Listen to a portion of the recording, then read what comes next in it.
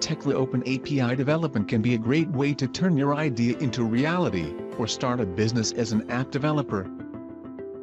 Don't worry if you don't have any experience with Tekla Open API, getting started is probably easier than you think. In this video, we will walk you through 3 simple examples, how to tap into Tekla Open API. With the Open API, you can integrate Tekla Structures to multiple other software. Let's go through the steps to export model objects to NC files using API calls. Create the connection to Tekla Structures, and get basic information about the model. Create the folder, where the NC files will be stored. Create the NC files for plates and profiles. Implement the user interface. Finally, start the File Explorer to open the created folder. Next, let's see how you can create single rebars and stirrups using Tekla Structures system components. The first step to take is to set up the connection between the application and Tekla Structures. Enumerate Tekla Structures model objects. Tekla Open API provides tools for working in different work planes or coordinate systems. Set the current transformation plane from global work plane to the part plane.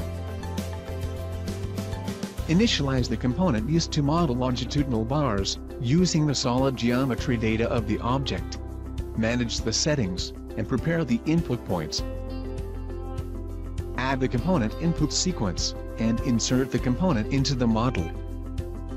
Initialize a new component to create stirrups around the rebars, with a polygon as its input.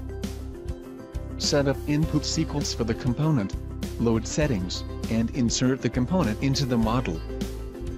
With Tekla Open API, you can also interact with drawing objects in Tekla Structures.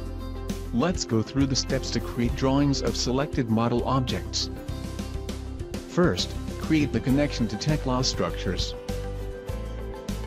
Iterate through the Tekla Structures model objects. Get the coordinate system and name of the current object.